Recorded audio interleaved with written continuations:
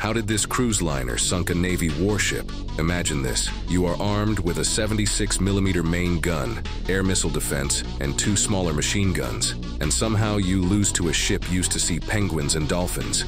In international waters, there was a German cruise liner called the Resolute. It had stopped for engine repairs. Things quickly took a turn when the ship caught the attention of a Venezuelan battleship named Neguato. The warship demanded the crews to change course towards a Venezuelan port, but the Resolute crew ignored the orders and called their German headquarters. Suddenly, Neguato's captain opened fire at the crews, which the Resolute still ignored.